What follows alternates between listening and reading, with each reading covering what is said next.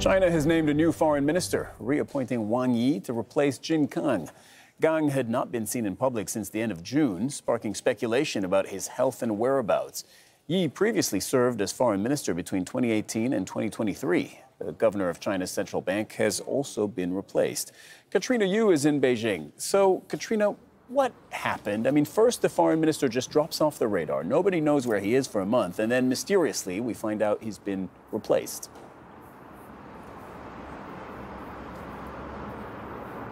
That's right. Speculation had been mounting. Qin Gang had not been seen for at least 4 weeks at a time of intense diplomatic activity for China. He was last seen in public meeting with Vietnam's foreign minister in June.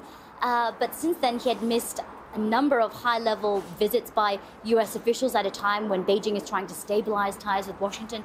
He also missed earlier this month an ASEAN foreign ministers meeting, and the reason given for him not participating at the time was ill health. Now, this decision or announcement of Qin Gang's removal was given after a meeting by China's National People's Congress Standing Committee on Tuesday. It was decided that he would be replaced by actually his predecessor, Wang Yi.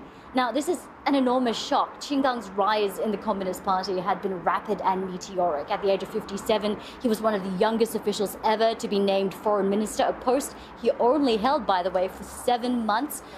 He was named foreign minister in December, and before that, he was China's ambassador to the United States for 2 years.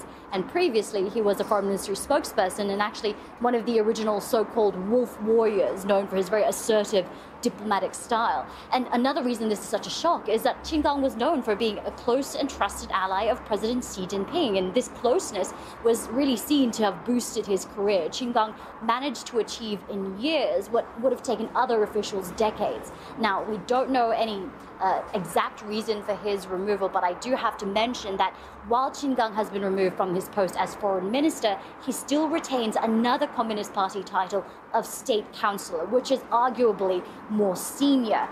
So this is leading analysts to say it could be that he hasn't fallen completely out of favor, and it could be that there is something else to this.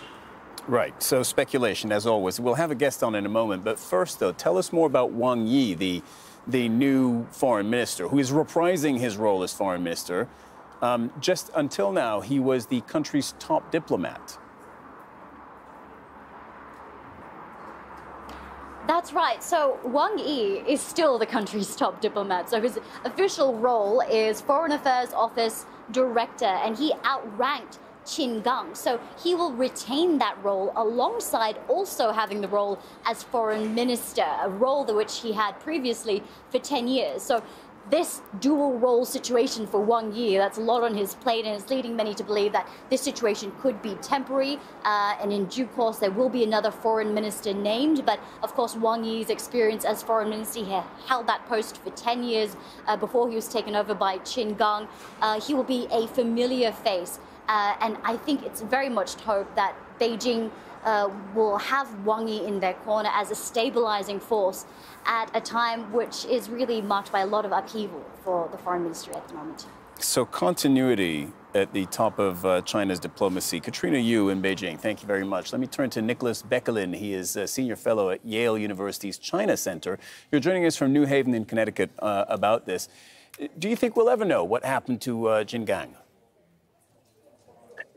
I think we may know, but we don't know for the moment. And I think this is very reflective of the way that the Communist Party functions, especially at the highest level. Disappearances are not uncommon. They're actually the rule. When you have a problem with a top official, whether it's factional struggling or corruption or just a health matter, the party really doesn't think about the public. The public comes last on the list of things to say. This is the party who decides when and what it tells the public. First, it has to solve the problem internally. But this is a huge embarrassment for China. I mean, Qin Gang, the foreign minister, is the public face of China with the world on the international stage. And it's hard to overstate the impact, that negative impact that this is having among diplomats around the world. To the point you were just making about how this is China, how China operates, here's a list of people who went missing in the past decade. It's not the exhaustive full list. tennis player Peng Shuai, artist Wei Wei, celebrity actress Zhao Wei, Interpol chief Meng Hongwei, business mogul Jack Ma, now the foreign minister. Now, for quite a few of those, they at some point re-emerged a few weeks or a few months after they dropped off the radar, but not all. This does not seem to actually disrupt the way the Chinese government functions. It doesn't look like this is disrupting Chinese diplomacy.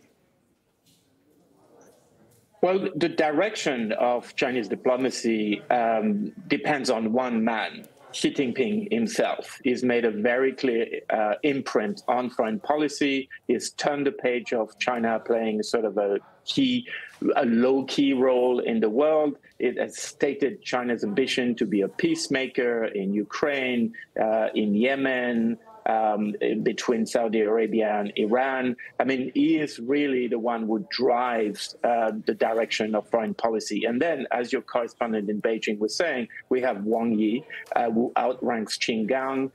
He's a member of the Central Committee. He's a former foreign minister, so he's the one really implementing the strategy. Qin Gang, as the foreign minister, is the one who sort of runs the day-to-day machinery. But that is nonetheless very important because diplomats rely on trust, they rely on knowing each other, they rely on the ability to reach to each other. It's highly concerning when you have the foreign minister just disappearing for a month without a proper explanation. Foreign diplomats know Wang Yi. I mean, the spate of high-level American either diplomats or just leaders of government that were in Beijing recently, they all met in addition to the foreign minister. In fact, often before meeting the foreign minister, they were meeting Wang Yi. So it's not going to be much of a difference to them. Well, it does actually, because yes, Chinese foreign diplomacy doesn't disappear from one day to the next, but how can you count on building something, on finding solutions, on signing agreements when the foreign minister just disappears for weeks? China is a highly hierarchical bureaucracy. If the top guy at the foreign ministry is not there, it completely paralyzes the system. And for foreign diplomats, especially in Asia, when Qin Gang missed the very critical ASEAN meeting, which Southeast Asia is really the sort of the front line of the battle of influence between China and the US at the moment. This is really a big miss for China. And it puts back in the mind of people that China is unpredictable, that at any point people can disappear, that you have no guarantee that what comes on the next day. And I think that is the reminder that China is trying to avoid as it casts itself as a sort of a very stable, trustworthy, and reliable architect of a new world order that is supposed to come after the American-led one. All right, Nicholas Beckelin, Senior Fellow at Yale University's China Center, thank you very much. We'll be keeping an eye out to see whether Qin Gang reemerges, and if so, what he might have to say. Thank you very much. Thank you.